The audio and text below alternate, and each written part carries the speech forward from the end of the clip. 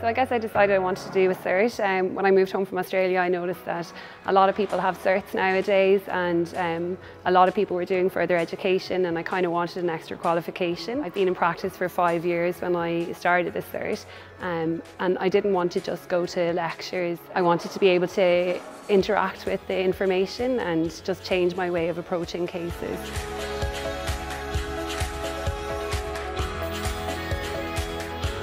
Yeah, I find it really applicable to first opinion practice.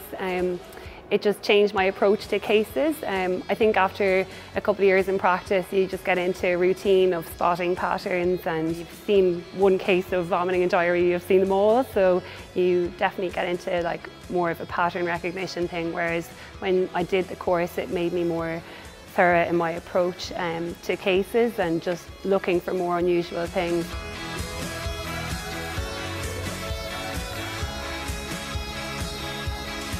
So in terms of advice for this course, I think you definitely kind of get out of it what you do put into it. I work a 4-day week, so on my day off I kind of gave my day off to doing course stuff. The lectures are really handy because you can watch them anywhere at any time.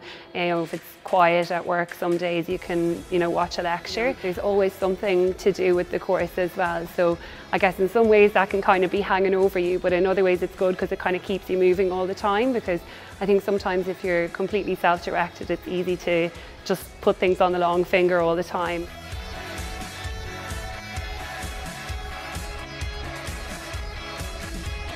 So I think the course is probably really helpful to lots of different people, so not just people working in small practice sole charge as I was, but when I did it there were people that were in mixed practice, there were people who were had been in small animal practice for years, there were people who were on maternity leave, so there's a lot of different people that can really benefit from the course. For me, it kind of made me a lot more interested in academia, and I guess it kind of inspired me to go on to do my internship next year. So.